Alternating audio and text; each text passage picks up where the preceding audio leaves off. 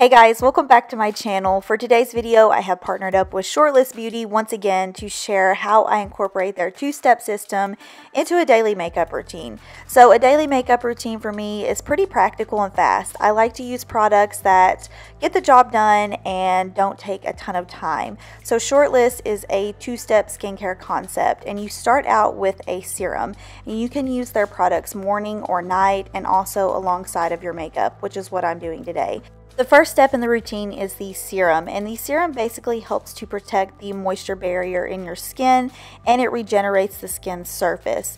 It also has some really good ingredients in it like vitamin B3, glycerin, and hyaluronic acid. And because of the consistency, I really like to use this as a primer underneath my makeup. It feels very smooth.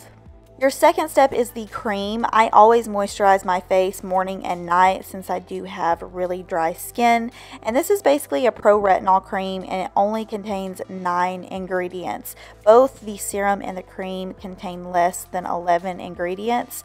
And this cream basically reduces the appearance of fine lines, wrinkles, and uneven skin tone. It also helps to rejuvenate the skin and helps reproduce cell turnover. I really like the texture of it because it's a thicker consistency, but it doesn't linger on top of your face. For foundation on a day-to-day basis, I like using something that is lightweight and hydrating. I never wear full coverage foundation on a day-to-day basis. It's just not what I like. I really prefer a nice youthful and hydrating look. So I always make sure I pick a foundation that is pretty glowy. I just really like that appearance. Again, I think it's really youthful. Sometimes I'll reach for a BB cream or tinted moisturizer as well. For blush and bronzer, I love using this palette that has blush, bronzer, and highlighter in it because it cuts down on time. I don't have to reach for products behind me in my makeup drawer. It's just kind of all there. And I love this formula. It's just so emollient. It blends into the skin nicely.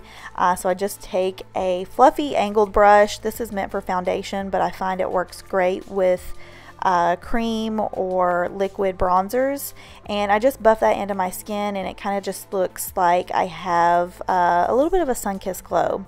And then I just tap a little bit of blush onto the apples of my cheeks with my fingers, and I move into my eyes. So on a day-to-day basis, I just prefer a brow gel. Tinted, sometimes clear. Today I'm using clear.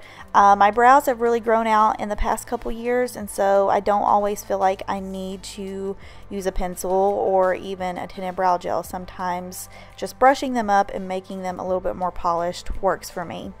And then I love using a cream shadow. This is just a cream shadow stick that's almost the color of my skin tone. When you blend it out, it really fades, and it just gives the crease of your eye a little bit more definition.